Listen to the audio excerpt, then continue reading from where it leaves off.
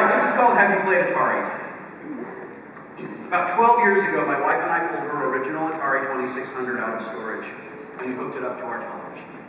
We set it on the floor next to my Sega Genesis, and we showed it to our kids. What's that? This is how we started playing video games at home when we were kids.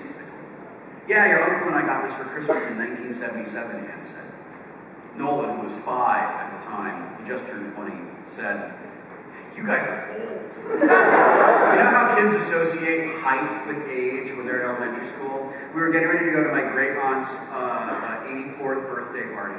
And my mom says, we're going to go to Aunt Val's birthday party. And Nolan, who was, I think, 6 at the time, said, "Oh, how old is she?" And my mom says, "She's 84. And Nolan goes, "She must be tall!" Yeah, we're totally old, I said, not knowing that 10 years later, he and I would have to stop playing Frisbee in front of our house because I hurt my hole when I tripped over the curb. We looked at the 2600 together. One shiny silver switches jutted from the top of a black, sleek body that was wrapped in faux wood grain. Black rubber cords snaked around it, ending in the iconic joystick controllers that are woven tightly into the fabric of my youth. A cardboard box, its edges revealing the passage of time as clearly as its contents, sat on the floor beside it.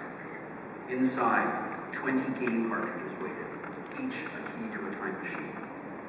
Combat, Pitfall, Yar's Revenge, Space Invaders, Centipede, Missile Command, Cosmic Arc. I pulled Combat out of the box and gently pressed it into the appropriate slot, just like I had probably thousands of times between 1979 and 1985. I felt a surge of excitement well up inside me as I turned on the television and slid a tiny black switch from TV to game. Just turning on the PS3 or the Xbox or the Wii. It's not the same as taking that switch and looking at that switch and going, "I'm turning you from a television into a game." I should have predicted the response I got from both of my kids. They grew up in a world where Genesis was state-of-the-art, and my original Game Boy was lame because it wasn't in color and weighed too much. You're done! That's it? He looked at the screen as it cycled through colors that even in the 70s weren't exactly attractive. I flashed what I hoped was an enigmatic smile at him as I dramatically prepared to blow his 7-year-old mind. I held the joystick in one hand, enjoying the familiarity as it settled into my palm, and I grabbed the game reset switch and gently pulled it down. The familiar sound of tank engines rumbled into life, and I was shot through time to the shag-carpeted, wood-paneled living room of the house I grew up in, playing against my younger brother on our black and white television set.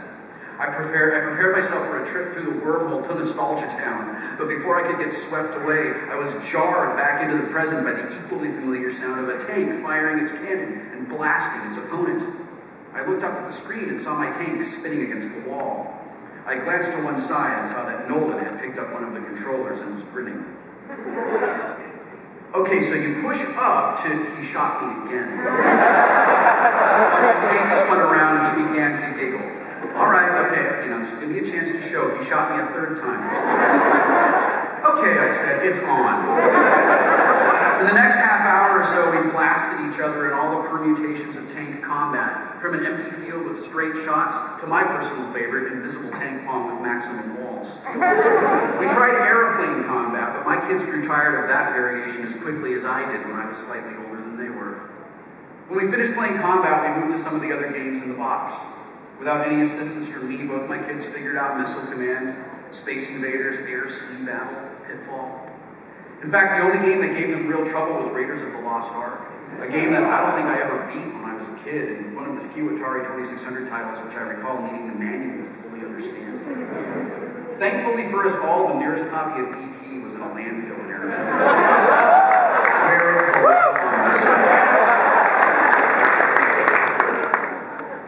After I wrote this, a guy that reads my blog sent me an email about how, because I said when I quoted this on my blog, I said, "So I'm thinking that I might fire up ET on an emulator and see if it's really as appalling as I remember." And this guy emailed me and he said, "I have an emulator and I thought this would be fun, so I I loaded it up to see it. It's quite possibly the worst game ever designed. So it's just awful. And I gave it to my daughter, who was the age that kids were when this game came out, to show her or maybe see if, well, maybe because I'm an adult, my brain works differently or whatever. And he said that she got so angry at the game, she was like 7 or something, that she just gave up on playing it.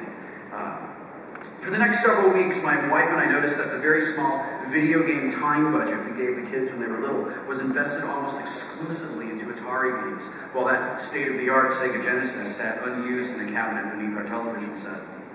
Why do you think the kids like playing Atari so much? I asked her one night after they'd gone through it. I mean, besides it being awesome. I think the simplicity of the whole thing makes the games more accessible to the masses. Remember when we were kids, how we used our imagination to add details to the games? Remember how easy it was to just start playing and figure it out in a couple of minutes? No, I think they're doing the same thing. I agree with her. The 2600, with its simple 8-direction joystick and 8-bit graphics, was easy for our kids, who were 5 and 7, to pick up and start playing immediately. After a while, it couldn't compete with the console systems their friends had, and they eventually lost interest. We kept the 2600 in the house long enough for me to rack up high scores on Pitfall that I never would have been able to achieve when I was 10. I totally would have been in Pitfall Harry's Adventure as well. And for Anne to eliminate any doubts about her ability to utterly destroy anyone who was foolish enough to challenge her in air sea battle. We eventually put the 2600 back into the garage, where it still lives, on a shelf next to an Atari 800 and a TI-99 4A, the very first computer I ever programmed on. I kept them because understanding our past is fundamental to understanding. Who am I kidding? I kept them because I love them. That's the only reason I did. The end.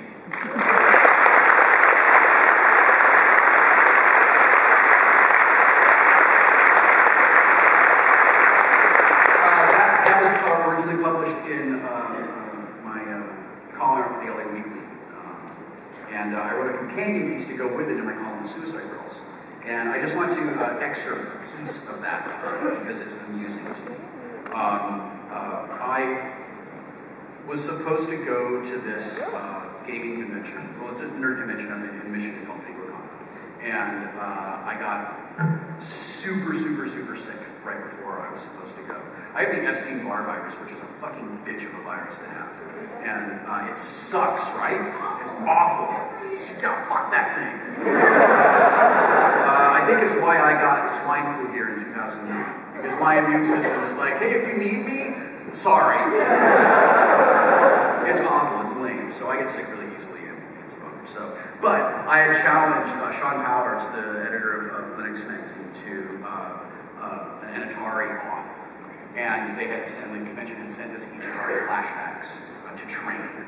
So we could go have this epic Atari off. When I ended up not going, we had a lot of fun telling the world that I was just afraid to go because he was going to defeat me. But I asked Nolan if he would help me train for this event. And while I was trying to get him to help me train, he was actually doing homework that was really important. And it was me going, come on, come play video games. It was like, I have to do my homework, it's really important. And he was like, don't you see the irony here? So I said that, so we ended up playing combat together. And he just absolutely destroyed me because he figured out that you can chain attacks together in combat. And he was like, look, I'm kiting around you in combat. And I was like, that's a Warcraft thing, right? Because I've heard you kids say that. And I said, all right, as your reward for destroying me in combat, you get to watch me play Adventure. And this is where our story begins. I flipped switches and was soon on my way to collect the various items required to complete my quest. What's that? Oh, that's my sword, I said, pushing my box against an arrow. What do you use it for? Slaying dragons, duh. I entered a once simple maze of passages that the passage of time had made as vexing as it was when I was 8. You realize you've gone into that dead end 5 times, right? Would you be quiet? This is how we did it in the 80s. You ran into the same dead end over and over again. Yes, Ronald Reagan was president.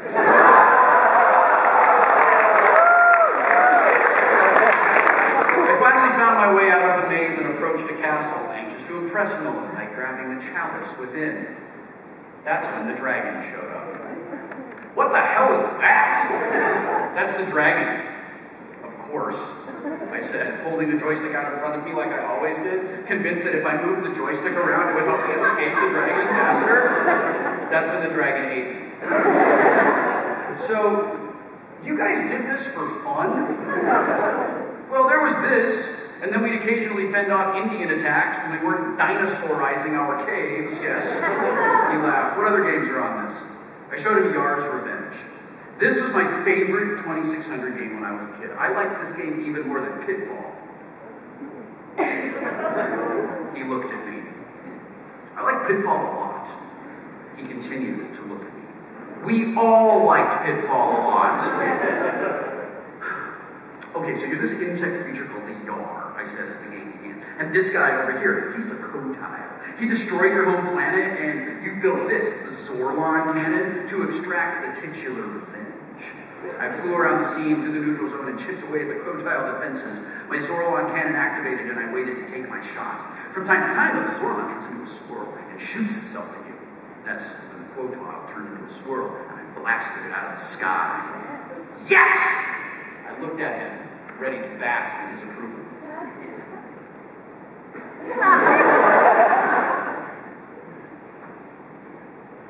That's it.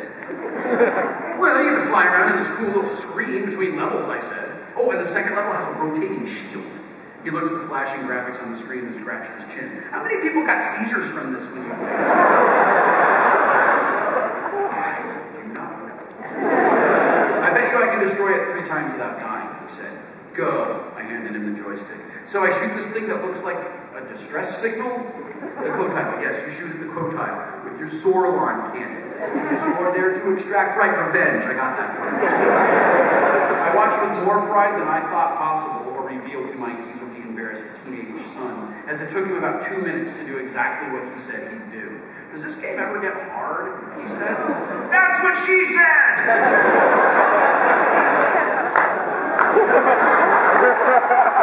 My son face-palmed and handed the joystick back to me. Sorry, reflex. Yes, it gets more challenging later on. The missile thing moves faster, the squirrels fly out a lot faster and more frequently, but it's pretty much the same 2 levels over and over again. The same 2 awesome levels, yes.